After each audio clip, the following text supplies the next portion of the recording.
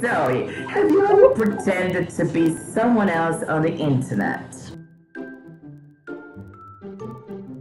Yes, actually, but it's a very innocent one. A friend of mine and I in primary school, we both had a big crush on two guy friends who were also at our school.